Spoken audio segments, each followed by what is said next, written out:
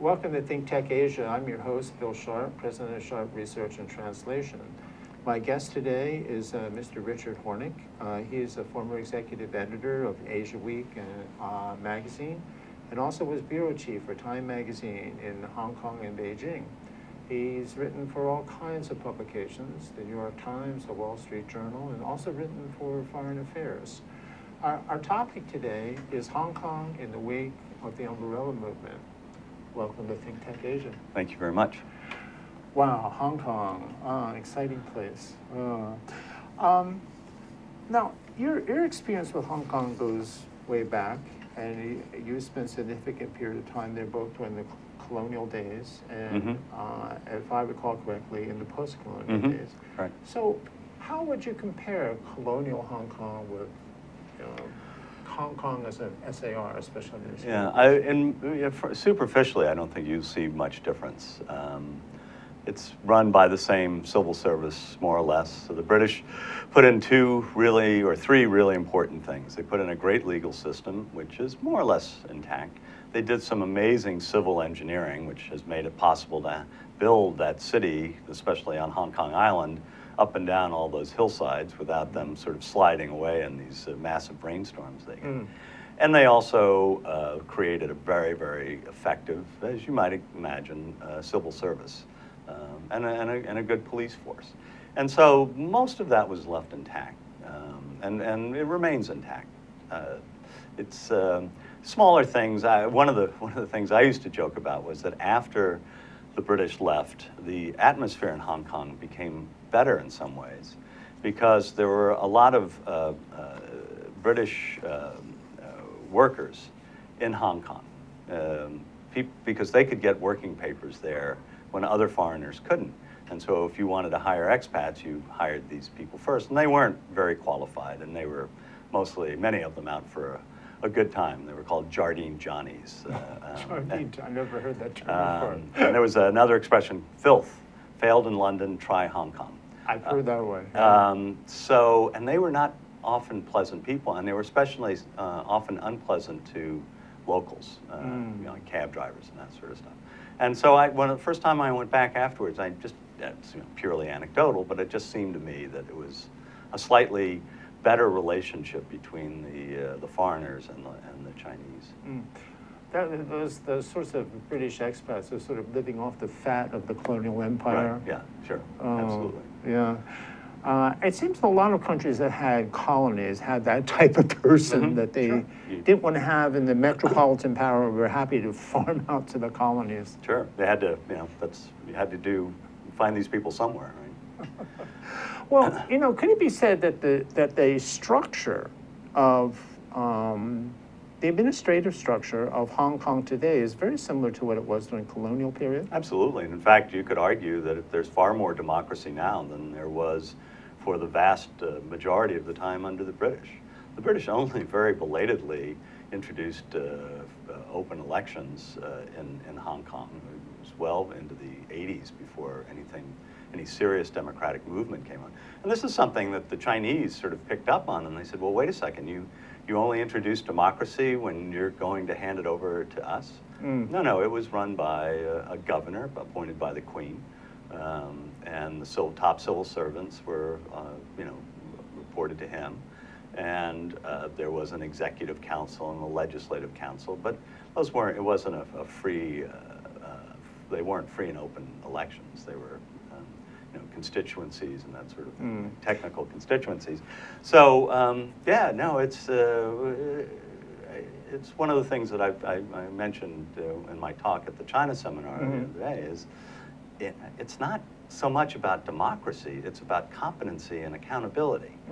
And so that's my view of the umbrella movement. It's, yes, the students, of course, want democracy, and the people theoretically want it, but if the government were more competent, I don't think the outpouring would have been quite as large. Well, okay. Is it fair to say that the British colonial government was more competent than the current one? Off and on. So they had some pretty bad governors too. But then they had some good ones. And I don't think you can say that there has been a good chief executive yet in the post-97. I remember your comment the other day, and when you were explaining it, I was in complete agreement with you. But how about British governors? Now, you talked about Chris Patten, and it seemed to me you had a pretty upbeat view of him. There was one, I'm not sure I'm going to pronounce his name correctly, Mary McAloose? Oh, McLehose. McLehose? Yeah, he was a good one. David Wilson was not bad. You know, they were mixed. But they also benefited from a point, especially starting in the mid-70s, when China opened up. And so the Hong Kong economy really exploded at that point. And you know, a rising tide lifts all boats. So when, you know, you don't have to be so competent when things are going well. You need that level of expertise more when you've got to figure out what your next step is. Hong Kong's economy has always been integrated with the mainlands, hasn't it? Pretty much. I mean, although less so, obviously, during, you know, the Cultural Revolution in that period. But it always was sort of an entrepot. That's how you got into the country. And certainly, you know, Hong Kong, from its beginnings as a British treaty port in, you know, 1849 or whatever it was, in the wake of the Opium War, you know, that's where all the compradors were. It was, yes, right. Yeah, it was, but it was kind of middleman trading. It wasn't as much manufacturing. During the Vietnam War and around that era, a lot of manufacturing developed in Hong Kong, which had nothing to do with China. So there was lots of, I'm sure you were there and you've seen, you know, all those big factories, even on Hong Kong Island, out on the western end of Hong Kong Island. All of which have moved to Shenzhen. All of which have moved to Shenzhen, many of which have moved to Shenzhen. And, you know, now they're being turned into lofts. So everybody wants lofts these days. Right. Well, actually, and now they've moved well beyond Shenzhen. And now they're, you know, Shenzhen is become too expensive for that sort of stuff. So a lot of this fabric, textile work is now being done in the inner parts of Guangdong province, even up in Sichuan and places like that. It's really moved fast, and the government is pushing. Way behind the border. The government is pushing it because they've got to create wealth and jobs in the inland. The real problem with China faces in income distribution is that all the people along the coast are doing great, and all the people who live inland are not doing great. That's this Gini coefficient is, you know, quite. It's about the difference between Fujian and Sichuan. So they're really making an effort to do that, and that's why they do all of these roads and railroads. That's, you know, part of that is to make it more possible to push production back into the hinterland. Now, you were saying something earlier that I'd like to get back to, because I think it's an important point. You were saying in many ways, today's Hong Kong as a special administrative region of the People's Republic of China is more democratic than it was as a British Crown colony.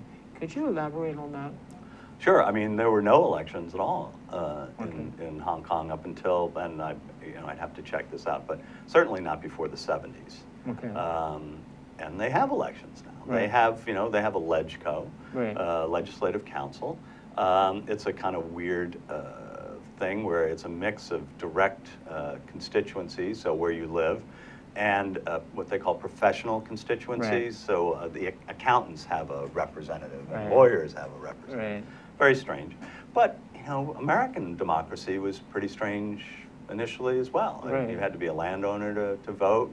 The Senate wasn't directly elected until the late 19th century. It was all stitched up in the. So anyway, it's gone through some changes, and I would argue that that at this point it's at least as democratic as it was when the British turned it over. You often hear comments that in today's Hong Kong, there's self-censorship at the media, because that's an area where you're quite familiar with. There's been some talk in the past that the owner of the South China Post, Robert, was put a pretty tight control on articles about China. I'm not sure he owns the South China Post. At last report he did. His daughter has been running it, but I think that still has an effect. No, You know, the South China Morning Post is not an important newspaper in Hong Kong because it's in English. The vast majority of Hong Kong's 7 million people, you know, they may speak some English, but they're not going to read their daily newspaper in English. Right. They read it in Chinese. Right. And it's the big Chinese dailies that have started to pull their punches. They were much more aggressive maybe 10 or 15 years ago. And there's a lot of pressure put on businessmen to rein them in. And then, of course, you know, this guy, Jimmy Lai, who created the Apple Daily, Jimmy was, as you probably know, was a clothing magnate. He started Giordano Shops, which did very, very well. He made a lot of money. Then he went into media. And his home and office and some other place were firebombed just yesterday. Yeah. No. So yeah, there's a lot of punch pulling, if you will. Oh, now, what's your theory? Who's responsible for this firebombing? What's your best guess? Or you know, maybe you have some insight that you care to No, but share. I mean, I do like, you know, my old boss, Norm Pearlstein's line about preemptive sycophancy. You know, I think there are people who think that they're doing what Beijing wants. And so that may be it. It's hard to tell. Organized crime? It could be organized crime. It's almost certainly, the perpetrators are almost certainly organized crime, but, you know, who paid them, who directed them. They're for hire. They're not doing it for ideological reasons. Sure. So it's very hard to say. But but you're absolutely right. The tension is growing, and you know there's some very worrisome signs beyond the media. You have 2 14-year-old kids who were photographed in the demonstrations. Social services have gone to their parents and threatened to take them away and put them in foster care because the parents clearly can't control them, and they're in danger. That's a very, very frightening. That's very heavy-handed. That's very, very heavy-handed. And they've put out arrest warrants for something like 30 of the organizers. It'll be really interesting to see what happens when those cases go to court. And I think that's going to be a real litmus test going forward in Hong Kong. Before we focus all our attention on the umbrella movement, let me ask you this other question. Okay, if I understood you correctly the other day at the China seminar, my interpretation was that the legal system is under threat. And of course, the legal system has been one of the, lots of people say, well, the grandest thing that the British left behind, a very competent, fair judicial system. And clearly Hong Kong was ruled by law, or has been, at least up to this point. What's the future for the legal system in Hong Kong? There are a lot of, I knew a couple of judges there, and even, I'd say 2 years ago, they were concerned that about the, not so much about their own independence, but the independence of some of their colleagues. And if you talk to people like Martin Lee, the very famous democracy advocate, but also a very famous barrister, he has been warning of a diminution in the independence of the Hong Kong judiciary. So yeah, it's going to be very interesting to watch because it is their competitive advantage against the mainland, almost full stop. You know what's going to happen in the courts. You know you're going to get a fair shake in the courts, no matter who you are. And that is just one of the most important things possible in doing business, the sanctity of a contract. These are my next question. If the legal system is under threat, what is going to be the impact of that to, Hong Kong's reputation as a global financial center? Yeah, well, over time it will dwindle. And I'm not going to get start as I said, I don't like making predictions, but I think you have to look at trend lines. And if I were someone who wanted the best for Hong Kong, or was interested in watching Hong Kong, I would pay less attention to the demonstrations and more attention to things like the judicial system and the civil service and what's going on in that field. Okay, well, we'll come back to that. We have to take a break now. You're watching ThinkTech Asia. I'm your host, Bill Sharp. My guest today is Mr. Richard Hornik, and we've been talking about Hong Kong in the aftermath of the Umbrella Revolution, and we'll be right back. Aloha, I'm Hunter Hevlin, host of Sustainable Hawaii here at ThinkTech Hawaii. You can tune in every week on Thursday at 2 p.m. to see interviews with sustainability professionals from around the state and even further abroad, learning about activities with water management, food security, waste management, and a whole host of other fascinating opportunities to get engaged with making a greener island. So if you're interested in making the transition from consuming individuals to communities of producers, check us out every Thursday. Aloha. Welcome back to ThinkTech Asia. I'm your host, Bill Sharp. My guest today is Mr. Richard Hornik. We've been talking about Hong Kong. We first talked about Hong Kong during the colonial period and then talked about it in its present status as a special administrative region of the People's Republic of China. Of course, everybody knows there was the Umbrella movement that just took place very recently in Hong Kong. We want to turn our focus to that at this time. Well, what caused it? What's your explanation? When people come to you and say, Rick, what's this Umbrella movement all about? What caused it? What's going on? So in the joint declaration between the United Kingdom and the People's Republic of China in 1997, they agreed that Hong Kong would be granted an increasing amount of suffrage so that people would more and more be able to elect their own representatives directly.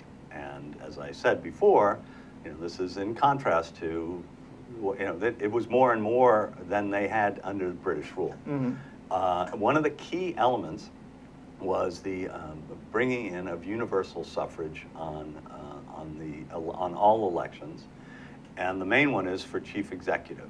Was that stipulated universal suffrage? Pretty much, yeah. I mean, it was. There's some ways you could dance around it, but it's pretty much the way that it was originally done was that it's a group of, I think, 1,400 worthies, important, the good and the great, if you will, who made the choice. So a nominating committee would come up with a couple of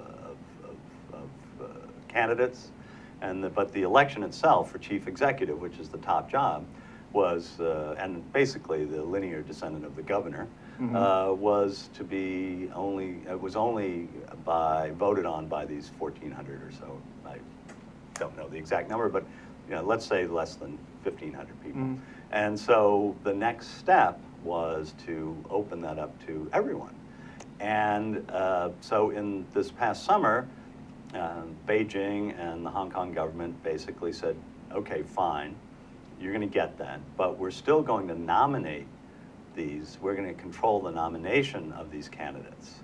So Jimmy Lai isn't going to get to run for chief executive.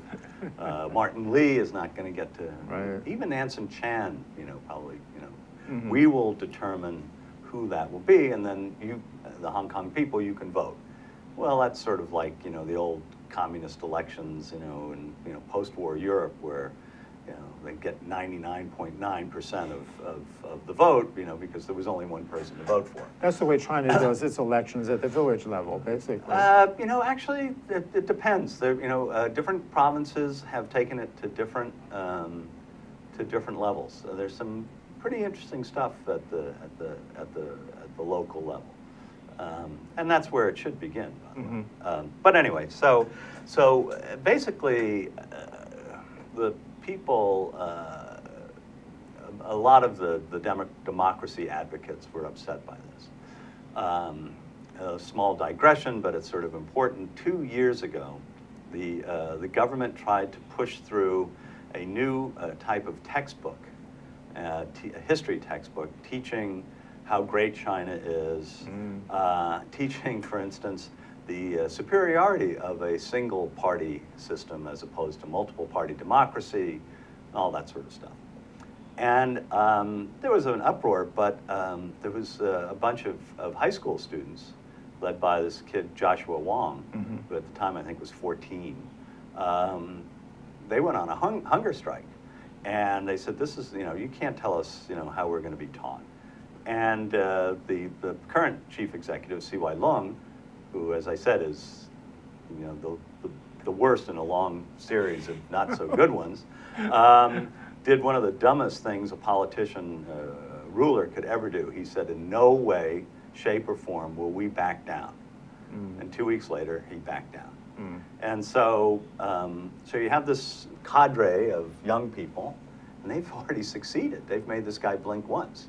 And so then this comes along, and these young people decide that this will not stand. And that was the beginning of the umbrella revolution. The umbrella thing is just, who knows where that came from. It's hot in Hong Kong, as you know. A lot of people are holding umbrellas. Right. It's why was it the saffron revolution or the orange revolution in Ukraine or whatever? So. The other day at the China seminar, you were saying that basically Xi Jinping doesn't understand China's middle class. I mean, I think he understands what I would call the comprador class, the Li Ka-shings, the big tycoons.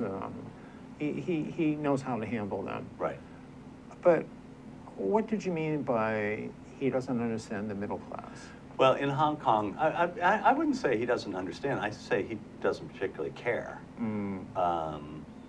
The Hong Kong middle class is getting squeezed. Sometimes they're called the sandwich class because they're between the very wealthy and the very poor. And their housing prices have skyrocketed. Many of the middle class in Hong Kong are small entrepreneurs who require space for their offices, for their restaurants, for their shops. Those rents have skyrocketed. When I was teaching at the University of Hong Kong a couple of years ago, all of my students were telling me about all the signs in the windows of all the noodle shops and dumpling shops in that area of Hong Kong that were saying they were going out of business because a new escalator was being built there, which would be, So anyway, they were all getting driven out of business. So this goes back to what I was saying before. The people of Hong Kong, many of them, are interested in more democracy. But if the government, if the chief executives that had been chosen over the last 17 years were any good, I don't think there would have been that same level of outpouring from the sandwich class. 5,000, 6,000 students wouldn't have made the dent in Hong Kong's reputation that the hundreds of thousands of people who marched and supported them. Sometimes as I was watching the Umbrella Revolution, I felt a little bit disappointed in some of the older Hong Kong people. I mean, here we have the students out there, putting their personal safety into jeopardy for a better Hong Kong. And then there's the other people on the sidelines sort of complaining about, oh, well, there's creating traffic jams. We can't do this, we can't do that. It seems to me basically Hong Kong really doesn't care about much except making money. And anything that gets in the way. Oh, look, any society, you'll have people who support and people who, everything I've read tells me that during the American Revolution, a third of the people were in favor of the revolution, a third of the people were completely against the revolution, and a third were up for grabs. And that's why Thomas Paine was so important. Right. Who knows? Right. But in Hong Kong, I'd say it was probably about the same. A third of the people strongly supported the umbrella revolution. There are 7 million people in Hong Kong, so that's a couple of million people. Right. There were, a few million in the middle, not happy with the way the situation is now, but they don't particularly like being inconvenienced. And then there are people who make their living by being affiliated with with China, with mainland China. Right, so, but if you were a taxi driver and you're not making much money, right? And all of a sudden you can't drive the routes that make you the money. Right. You're an old lady, and what people forget, Hong Kong well. Central is where all the doctors are. Right. So you couldn't get there. Right. You're a little old lady and you're frail, and And so, you know, the problem with covering these things, and I've covered my share of them, is that we always make it into this kind of, you know, good versus evil kind of thing. There's shades within shades within shades. There are people who supported the umbrella movement who, you know, for their own not so great motives. There are people on the other side who would have loved to support it publicly, but they were afraid of what would happen to them politically or economically. You know, walk a mile in their shoes. Okay, going forward, these college students who played... Actually, these are, a lot of them were high school students. High school students. Okay, going forward, I mean, this is going to be an experience which is going to, you know, have a very deep impact on their life and their thinking. How is this going to impact Hong Kong in the future as these folks get older and begin to take on, you know, more responsible positions in Hong Kong? I think a lot of them are going to work their way into politics, I'm sure. Oh, I actually, I think the fear is that this will create a brain drain. That, because it's not going to end well. They're not going to change. Xi Jinping can't afford to back down. Right. He is afraid of, you know, a whole bunch of things, contagion and his own middle class. So there's a real concern that what will happen is not unlike what happened after '89, is that, you know, the best and the brightest will leave. That's a trend that Hong Kong turned around, though, isn't it? At the time that it went back to China, lots of people were anxious to get out of Hong Kong, take their money with them, go wherever, Canada, Australia, New Zealand, wherever they could find a new home. And then, as I understand it, that trend changed after a period of time, and people began to go back to Hong Kong. Actually, in many ways, they never left. What they were really doing was getting themselves a bolt hole. Okay. And if that required investing some money in Canada in order to get a landed immigrant status for your children, excuse me, or for the husband, you know, the families, you know, half the family would be in Hong Kong and the other half would be in Canada or Australia or someplace getting the papers they needed to get everybody out if things turned out badly. Right. You got to remember, '97 was just 8 years after Tiananmen. Right. And you know, I was in Tiananmen up until the day before the massacre, and then I was in Hong Kong the day the massacre occurred, and I covered the big march on June 4th, Sunday, June 4th. And I wrote at the time that it was clear that the people of Hong Kong had finally stared 1997 in the face and were horrified. They had seen the real possibilities, the real downside of Chinese rule.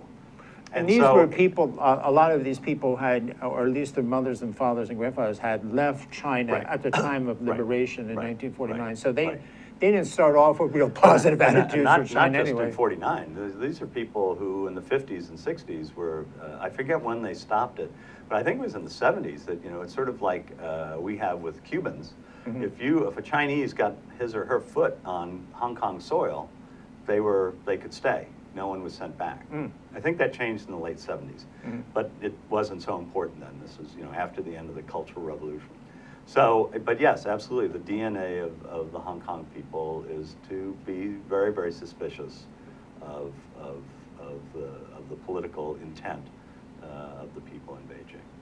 Let's come back to this. We need to take another break right now. I'm your host, Bill Sharp. You're watching ThinkTech Asia. Our guest today is Mr. Richard Hornik, and we have been talking about Hong Kong. And we will return in just a minute, so stay with us. Aloha, my name is Paul Jackson, better known as PJ, and my local interest is in sports. I have my own sports radio show at KWAI AM 1080 that you can stream live. I also have my own website, pjsportsradio.com. We have live guests in studio, and we talk about discussions and topics that everyone wants to know locally here on the islands. We cover everything from surfing to basketball to whatever's going on locally, sports-wise. We try to do our best and cover the topics in depth as much as we can. Once again, thank you for joining PJ here on Hawaii Sports Update. Mahalo. Welcome back to ThinkTech Asia. I'm your host, Bill Sharp. Our guest today is Mr. Richard Hornik. We've been talking about Hong Kong, and of course we've been talking about the umbrella movement, but also other aspects of contemporary Hong Kong society. Yeah, as we were talking about during the break, it seems like you never hear about the term the dragons anymore. South Korea, Taiwan, Hong Kong, Singapore. And it seems they all have fairly similar problems, the hollowing out of the middle class. The middle class in all those places seems to feel pretty squeezed, especially due to high housing prices, hard to get ahead. What's Hong Kong's economic future as you see it? Well, you know, part of the problem is that they're all victims of their own success. It's very easy to grow when you have per capita GDP of $100 a year. When you get up to $10,000, $15,000, $20,000 a year, getting those same sort of levels of increase become more and more difficult. And many of them, you know, benefited from the rising tide of the global economy. But, you know, I think South Korea, Taiwan, Singapore are all on fairly firm footing. Taiwan maybe a little less so because they are so heavily dependent on China. But, you know, I think those three are doing pretty well. Hong Kong is in a slightly more, well, in a much more difficult situation. Hong Kong made, as you said before, Hong Kong is a creation of China trade. And they had the key, you know, from 1974 until 1994 or so, 20 years maybe a little longer. You didn't get into China unless you went through Hong Kong, or maybe Taiwan, but by and large, everybody used Hong Kong middlemen. A lot of the investment, foreign investment in Shenzhen, in that area, was all done by Hong Kong entrepreneurs. So they really made their money that way. Right. And now, you don't have to go through Hong Kong anymore. You know, you can just fly right into Wuhan. You can, you know, forget about Shanghai and Beijing. You can go to Chengdu. You can, you know, as a foreign businessman, you can source wherever you want to go.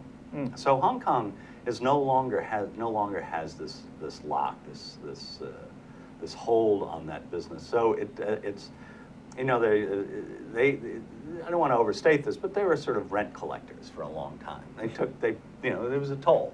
Right. And you know, the toll's gone. Right. So what do they do now? How do they reinvent themselves? And you know, a lot of it seems to be that they're reinventing themselves as Disneyland. There is a big Disneyland there. But you know, 27 million mainland tourists. That's not a metaphor, that's reality. It's reality. But you know, there are a lot of things that it's, you know, basically it's, you know, tourists coming in, mainland tourists, shopping, that sort of stuff. It's, again, a lot of real estate, a lot of mainlanders are getting their money out of the mainland because nobody's ever sure what's going to happen, and they're dumping that into real estate in Hong Kong. So there needs to be a strategic vision for the future of Hong Kong. I'm not a big fan of Singapore or the I remember you saying that the other day. Yeah. You know, but they have a guided democracy that works, that you know, produces for their people. Hong Kong has a guided democracy that doesn't work for its people. And maybe, you know, Singapore is in a slightly better position. They have more, it's smaller, they have more facilities, you know, a lot of shipping and that sort of stuff. And Hong Kong will always have some of that as well. But I just don't think that I think Hong Kong has been run primarily for the benefit of the property class. Of the, you know, the tycoons. Tycoons and the mini tycoons. But it's all about property. And by the way, they inherited this from the British. That's how the British, that's where they're, you know, everybody's, oh, there's no tax on Hong Kong. Of course there's a tax. There's a tax in the fact that the government sells land. Right. And that's how they get the revenue. But that also drives up the cost of doing business. So you pay a tax in the form of higher prices for your groceries, for instance. Anyway, so they need to think outside of the box and reinvent themselves as something other than an entrepot for China. Will the economic elite allow Hong Kong to do that? I mean, it's making out on the current situation. Is it willing to go along with this thinking outside the box? Well, that's the whole point. That's the crux of the battle in Hong Kong. It's not about how the chief executive is elected. It's whom the chief executive serves. And you know, and the property classes, they all kowtow to Beijing. Right. They're on the plane up there, Li Ka-shing, Yeah. tugging his forelock, every time there's any sign of danger, they all were forced to come out and denounce the umbrella protests, Right. and they did so. So no, they're not going to make those choices. They're all members of the Chinese Political Consultative Conference and that kind of stuff. Yeah, whatever that's worth. But yeah, so no, I mean, it's in any democracy, in any political economy, the main question is whom, as Lenin would say, whose ox is going to get gored, and who's going to get taxed, and whose profits are going to go down. And I don't see any willingness to confront that issue by the people who are making the decisions. Sure, sure. Yeah, the China connection for Hong Kong is really a double-edged sword, isn't it? I mean, yeah, okay, there's a lot of economic benefits, but then there's so much money from China flowing into Hong Kong, driving up real estate prices, creating sort of friction, I think, between Hong Kong Chinese and mainland Chinese. Oh, absolutely. No, I mean, if you follow social media in Hong Kong, you can see almost every day somebody posts a photograph of some mainland tourist doing something obscene or ugly or whatever. Yeah, no, those tensions are there, but there's nothing they can do about that. Right. I mean, that's where they are, so they need to figure out. I mentioned this the other day. A dozen years ago, I wrote an article for Fortune entitled "Who Needs Hong Kong?" 12 years ago, people were talking about this. Right. And I said at the end, if they got it figured out, they're never going to be the New York of Asia, which is what their slogans are, Asia's world city. Right. But, they could be like the Chicago of China. Right. They could be, something really important. Los Angeles of China, whatever. Right. And if they don't get it figured out, think Cleveland. Right. And, it looks, to me, Cleveland might be about where they're headed, if that. And it's very. You talk to your friends. I talk to my friends, and nobody there sees this ending well. The amount of influence exerted by Beijing on Hong Kong, how does that compare to the amount of influence that was exerted by London?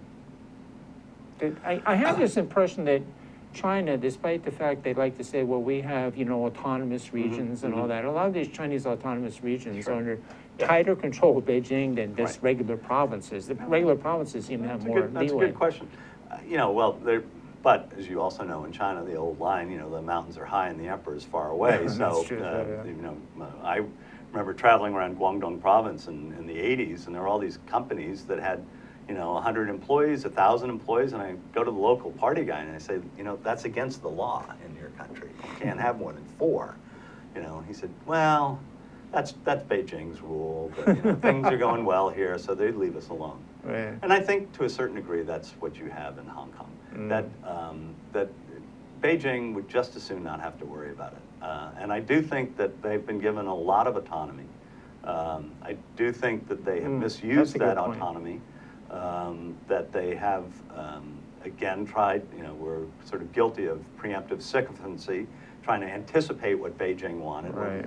Really what Beijing wants is for the damn place to be successful and quiet. That's, and so I think the British had a much more, in many ways, certainly for a long, long time, a much more direct role in running Hong Kong. I do think now, in the wake of the Umbrella Revolution and all of the mishaps that they've had for the last year, that Beijing is now much more in charge. Interesting. This question came up at the China seminar the other day. I remember a lady asked it. It said, and let me see if I can capture what the essence of the question was. Well, doesn't the Chinese government really want to build up Shanghai to a point that it reduces the relative importance of Hong Kong? Isn't that their preference? Aren't they more comfortable having Shanghai as an economic center than Hong Kong? Sure. I mean, for national pride purposes and everything else, but if you look at what Beijing has given Hong Kong since 1997, they've been given all sorts of special treatment economically. And everybody has been saying this from the beginning, they want Shanghai to overtake Hong Kong. if they want Shanghai to overtake Hong Kong, they have to do one thing that they're not ready to do, which is make the renminbi a freely convertible currency. And also do something the Japanese never did, which is to make it a world reserve currency. Just so we're sure we understand you here, why wouldn't they want to do that? Why wouldn't they want to make the renminbi fully convertible? It's still a very, in many ways, fragile developing country. Okay. You have to give up, what's the one thing that authoritarians don't like to do? They don't like to give up control. And if you make it freely convertible currency, and especially if you make it a reserve currency, there's nothing you can do, right? I mean, look at the euro. Right. Good point. It's so, yeah, no, it's a long way away. And and Hong Kong will benefit from that.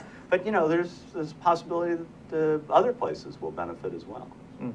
When I look at, let's talk about, we're coming down on the last 4 minutes here, but let's just say a word or two about Macau.